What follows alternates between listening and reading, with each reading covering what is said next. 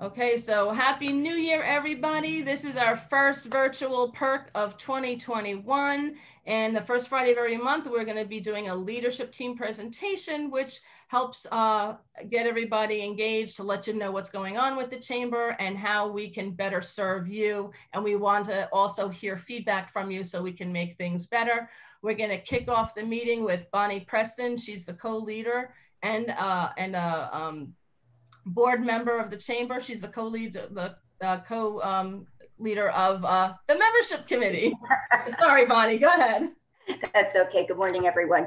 The chamber is like a family, and you have to, learn about each other and find out about their businesses and who they really are.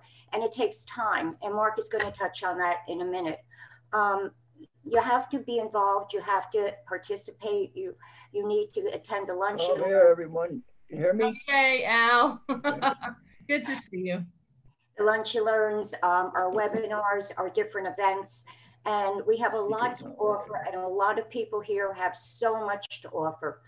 The best way I can describe it is what you give out comes back to you in time. And you have to start thinking, like when I'm out talking with business associates and during the course of conversation, they may mention something that they have a need or a problem or whatever. And I'll go, oh, I have somebody that can help you. That's in my chamber. And you have to put people like that together. So when you're out in business or talking to other people, always think about your network and who's in it so that you can refer people to help someone else. And in time, that comes back. So I'm going to turn it over to Mark a little bit because he's the king of networking and helping us develop on how to do this. Mark? If I ramble on or like sort of lose focus, Therese, Bonnie, reel me in, please. Good morning, gang. So first of all, I always feel like I'm preaching to the choir through a lot of these meetings because it's a lot of us, the same people, and obviously we're like-minded. That's where we're here, but there's some new people and maybe put some thoughts in our heads to expand outside. So, I mean, to me, I see the chamber is a great resource. It's something that's fluid. It's something that's interactive. Jerry found the chamber, I think, in 2016, 2015 when we joined, and a member that had been a member for quite some time, we were sitting together and said, Mark, it was a year and a half till I actually generated any revenue or business from being part of the chamber. But once that's done, it had taken off.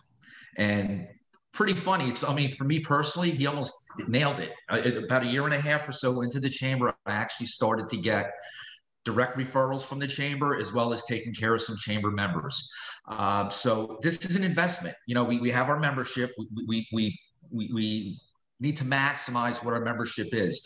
The chamber isn't a marketing company for us. It's not a group that's going to do things necessarily for us. It's a resource for us to use and interact. And once we do that, we find the chamber does do stuff for us. We need to utilize, sharing what we're doing with each other on the chamber Facebook page, members page, on LinkedIn.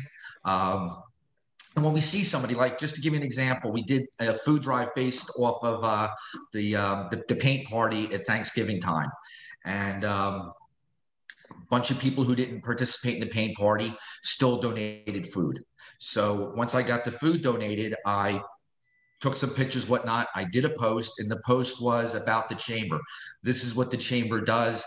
This is a great thing. I actually started tagging people who donate food and realized I'm going to forget some people. So I did away with it, but fortunately for Bonnie, I could give her to Conover Beyer, so that was attached to it.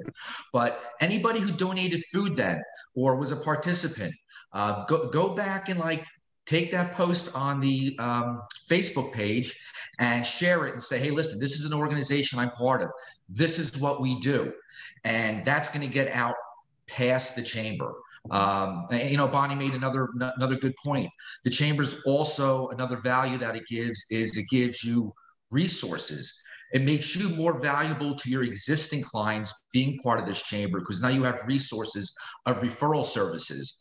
If you have a client that needs commercial real estate or residential real estate, you've got a gambit of people here. If you got a client or a neighbor or a friend that needs some financial services, you have Erika. We've got a bunch of people that are part of the chamber. It's just a matter of interaction, taking advantage and sharing. And again, the big thing is the one-on-ones. If you're looking for somebody or something to do something for you, think of somebody in the chamber that you know, and you have maybe either a lukewarm or a warm relationship with. Instead of just putting it out there on Facebook, hey, I'm looking for this particular service, it gives you an excuse to call somebody in the chamber, reach out to them, say, hey, how you doing? By the way, I don't have a resource for this. Do you know somebody who might? And, that's another big value of the chamber. So again, it's just a matter of, like Therese said, it's an account that grows interest in emotional and relational equity. And it's nothing that's going, it's not placing a bet and boom, all of a sudden you're going to get a big payback. But it's a payback that's going to accrue over time. And that's the best way to get back a return on investment, is something that's going to continually, give you over a period of time. Thing is, it takes just a little bit of time for it to get going. You have to be patient. You have to get yourself involved. And like you said, all of a sudden, you're going to realize, oh, wow, I'm starting to get something out of this. And worst case scenario is you're going to make some good friends and good relationships.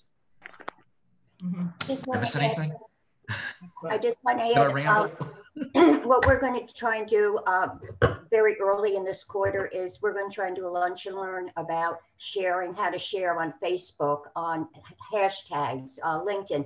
Many of the younger group, you do this every day. Yeah. So part of us older group, we're still learning. So we're going to do that. Mm-hmm. And there was one, Tom Principia had taught me a wonderful way how to introduce two people through email. And I want to introduce that also into to just give new members and even existing members some stronger skills on how to share and network through the social media. Okay, Therese, back to you. Excellent. And that is a beautiful segue to Dawn Malinowski, because Dawn is one of our social media experts. She's also on the board, and she's going to talk about sharing things on social media. And Dawn, I know I can't see you on the screen, so start talking. Hello, I'm Dawn Malinowski, and I'm on the marketing committee. And just to reiterate what Bobby and Mark had said, I'm a true believer in networking. I'm a true believer in getting involved. And the more you get involved, the more in return. What you give is what you get. And so if anyone wants to join the marketing committee or any other committee, make sure you reach out to any of us. But yes, sharing your stuff on social media is great.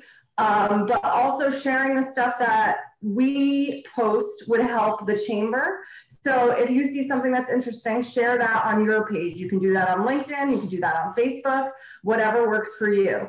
If you're noticing seeing any of the posts that we're posting and you're like, I feel really out of the loop, it's because you're not interacting with the posts. So if you realize, like, I haven't seen a post from Monmouth Regional Chamber ever, first go on and make sure you're on the group page and that you liked the business page. And then just go through and like a few of the posts. The more you interact with the posts, the more you will see in return. So just a simple like, maybe a share will do a lot, for both of chamber and for you being able to see stuff, and even commenting on any of the posts. All those things will help you see more of the posts and get more involved, and make sure you don't miss anything. If you miss an email, maybe you'll see a post. After, when we were in person, Therese used to do this wonderful thing. We would all take out our phones, open up LinkedIn, and you would see everyone in the room. Well, obviously we can't do that right now, but you can download.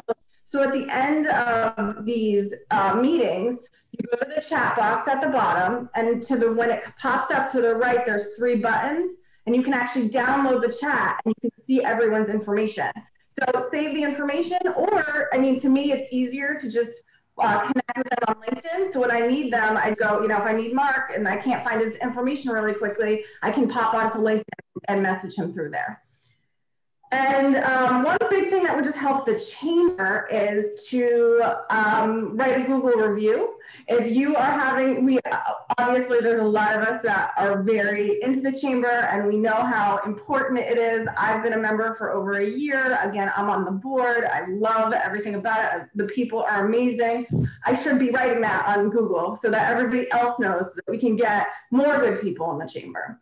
So I basically it as far as what I have to say, but yeah, I'm a huge advocate for all of this. It's nothing but helped me not only gain friends but also business relationships, and if you ever have any questions, you feel free to reach out. All right, thank you so much, Dawn. That was really good, really excellent. Thank you. So if anyone has any questions about anything, reach out to one of us. We have a couple more things to talk about. I do have, what I'm going to do is, there's a bit.ly link, but to get to we have a Facebook member network page. So if you are a paid member of the chamber, you can join that page. The public can see what we post, but they can't post on it. Only the people that we allow into the page as members can post on it. But the public can like and share and make comments. So it's a great place to chat, to talk to people, to get to know people, interact, to post what's new and great about what's happening in your life and your business. And we want to grow that as well. We also have a YouTube channel that we're really trying to get off the ground, and we're posting more and more videos on there. If anybody had seen the Athena celebration that we had in November, it's on there. Go and take a look at it and see one of our top-notch events that we couldn't do in person, we did virtually, and it really came out good. And our sponsors got a lot of mileage out of it, and now they'll be on this video forever. So take a look at that as well. Okay, so next I'm going to bring up Frank Tota. I know not everybody was on the call when we were talking about Frank. Frank joined the chamber in the fall of 2018. I was lucky enough that he sat next to me at a Women in Business luncheon. That was my first meeting. The very first meeting, and we started talking and we got to be friends, and he wanted to know, what can I do to make the most out of my chamber membership? I'm like, join a committee. And at the time, I was the head of the membership committee. So of course, I got him to join the membership committee. And the rest of it is history. Frank has done so much to help the chamber. And he was a board member for the last year. And now he decided to build a house in North Jersey, and he's going to be leaving us soon. But he was helped a lot with surveys, with our webinars over the summer last year. He was on the Athena committee for 2 years and did so much, came up with a mapping of our members so we could see where do we need to get more members from, where do we have lots of our members from. So he did so much to contribute, did the attendance sheet. Oh my gosh, that was a lot of work. So I just want to say thank you to Frank, and he's going to talk about the last survey that we had in the fall and just discuss what came about on that survey for us. Well, thank you so much. So for those of you who may recall, we had our, I'll call it mid-year survey. We generally do at least one big survey throughout the year in the fall. This was a little bit smaller and more targeted in terms of what it was intending to do. And so we're really centered around 6 questions. These are not really metric-driven questions. There was only one really yes or no. Most of it was really talking about or asking for feedback. As is typical of the surveys, so it went out to, I believe, all the membership. Given the circumstances, you can, again, when you look at the numbers in terms of responses, you can sort of scratch your head and say, was that good response rate or was that not so good of a response rate? We had about 30 responses. So to put that in perspective, we only get about 50 when we do the normal surveys, in the last couple of years. So it's not like we get, 150 responses when we do a survey. But I like to look at them as like the Nielsen ratings. They're a proxy for what the sentiment is for probably the broader chamber. And as is typical, people are very enthusiastic with their responses most of the time. So what I've done is I've summarized this, so I'm not going to read it all off, but I will give you a sense as to what there were 6 questions. Basically, it centered around how things were going during the pandemic, and then what and how the chamber could be of help to you going forward. Just really quickly with the 6 questions, what they were. How has the chamber been helpful during these times? Asks also a question about how effective has been virtual networking and the webinars. The only yes or no question was whether anybody had looked at the replay of the webinars on YouTube. And then the next couple of questions really centered around what can the chamber do in the next couple of months to help you in your business, and ask for any suggestions from people as to ideas to help the chamber think about. So getting to the feedback in terms of whether the chamber has been helpful, it was pretty overwhelming in terms of people saying, yes, it has been helpful.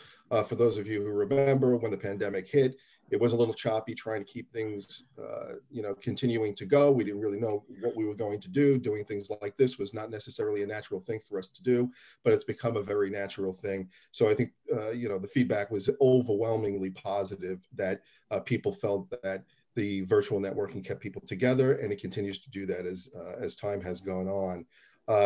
With respect to over the summer, in terms of webinars, in terms of how helpful that was, again, I think people were very positive for those who participated and offered up their services to give webinars.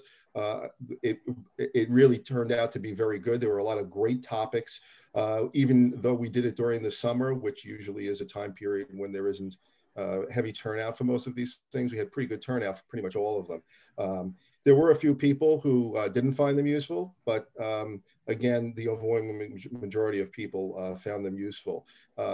As I mentioned, there was one yes or no question in terms of whether people went back and looked at the replays if they didn't have an opportunity to see a webinar. That was an overwhelming no. So, I guess there's more work that needs to be done, or people are just not interested in going and looking at replays of anything. But it's out there if people want to look at it. The next several questions were actually useful because it asks, what the chamber can do to help your business in the next several months. And this becomes pertinent because, again, these questions were asked, I guess, sometime around September, October. I don't think it's any less relevant now. But one of the main things that was asked was whether people would be comfortable with in-person events. And I think, as most of you know, that's been something that's been weighed back and forth over the last several months, and determinations are being made as time goes on, depending on what the circumstances, how the circumstances unfold with the pandemic. So to that question specifically, it was actually split pretty much 50-50. People that wanted to get together were certainly enthusiastic about getting together as long as the conditions were appropriate, meaning, there would be an enforcement of, mask wearing, social distancing, etc. Interestingly, sort of as a corollary to that question, so that the other 50% said, no, absolutely not. I won't be comfortable until, this thing is over with. But for the population of people that are happy to get together under the right conditions, there were also some comments in terms of the other question, how can the chamber be helpful to you? That people were somewhat disappointed with the fact that we didn't take advantage of the window of opportunity during the milder months to be able to pull off more in-person events.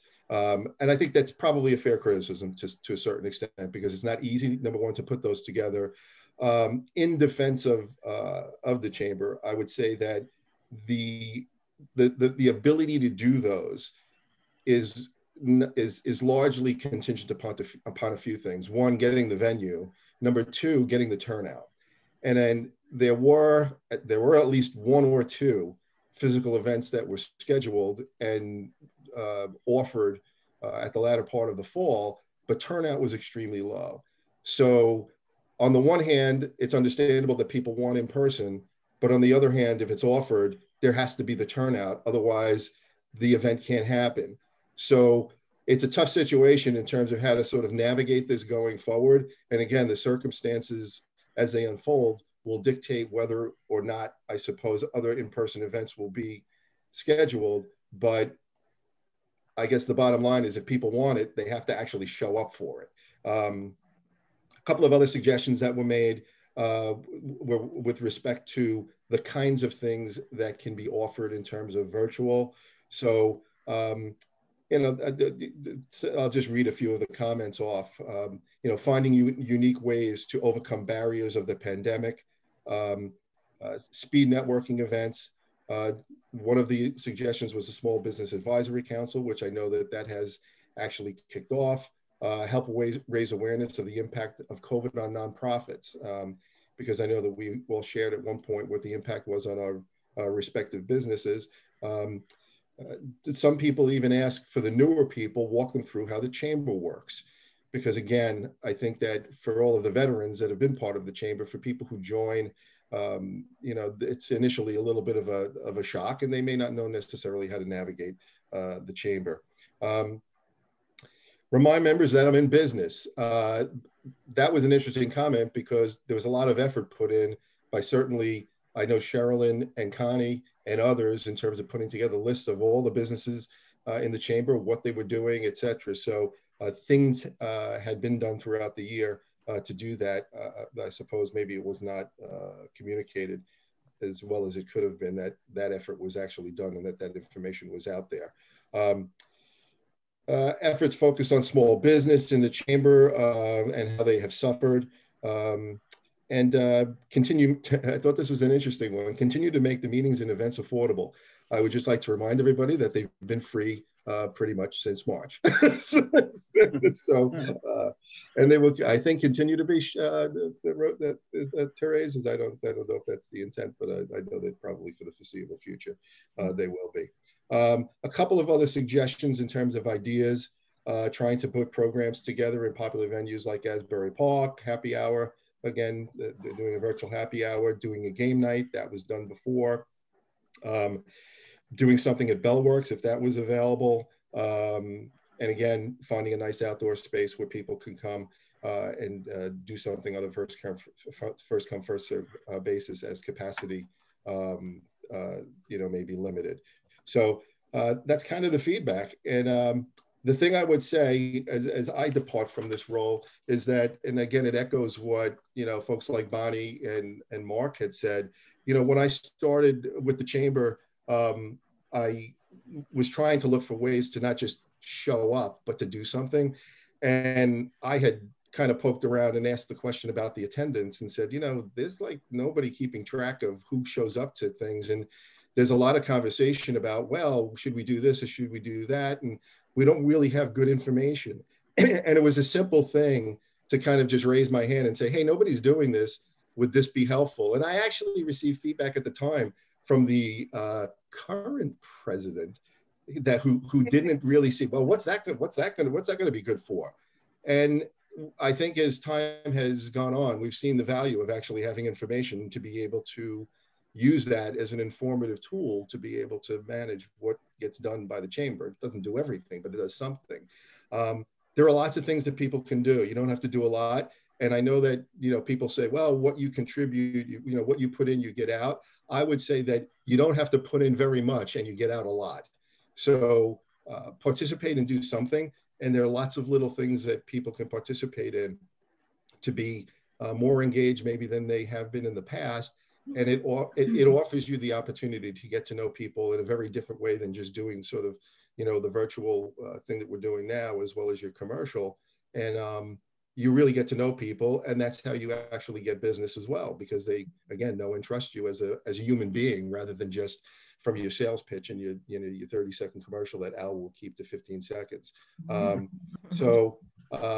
As I depart, all my tasks are up for grabs. So don't all fight at once. And I would just like to say, in parting, to thank everybody for one, your certainly your business support, but most importantly, just the warmth and the welcoming feeling that I think this chamber has given me from the start. And I can absolutely attest to that from the beginning, sitting next to Therese at the first event that I went to, and for all of the other people who've been just, so fantastic over the last 2 years. So thank you so much. Frank, we're going to miss you. Yeah, we really are. Thank you so much, Frank. Thanks for everything. Thank you. And, We'll and have I to would see say you for this people summer who down at haven't the had the shore playing opportunity music. to unfortunately be in person, I could just attest that it's a lot more fun in person because it just, you guys have really been great. And it's just going to the Perks and doing events with you guys has just been a lot of fun. And volunteering with Tara and Sherilyn and all these people who've done so much, it's just been a great experience. Thank you, Frank, for your service to the chamber. We're truly going to miss you. The feedback that we've been getting when I sent the email out to the board last night is incredible. You mean a lot to everybody. So you just have to let us know, as Mark said it, I think just now, let us know when you're performing down here because you'll show up. You're big Well, we're going to be out there. We're already marketing, so. Okay, so here's how we can help Frank. Tell us about the band that you're playing with and we'll all like your page. All righty, that'll be my last 30-second commercial. So I'm in a music duo called Vinyl Traction, and we play pretty much up and down the North Jersey shore. Used to play in bars when they allowed us to play, but this past summer, thankfully, we played pretty much every weekend at country clubs and private beach clubs. So we did all right for a pandemic, and hopefully this coming summer, we'll have both private and public performances again. So hope to see you out there. And thank you so much for the many people who at the time when it was possible came out to see us at places like the Wall Street Pub and all the other places that we played out throughout the normal venues. So thanks so much. Hey, Frank, just put that in the chat box real quick, the name of your band again, just in case anybody missed it. We'll do. Yeah. And we have a webpage. Very good. Very excellent, Frank. Excellent. Thanks, Al. All right, you're gonna have a lot more fans, I think. We have a nice number of people here that hopefully will like your page. All right, I can go see Joanne after they see us. You're amazing. I've been to some of your concerts. You're amazing. You're a great singer and a great guitar player. So thank you. So don't knock yourself, please. All right. So let's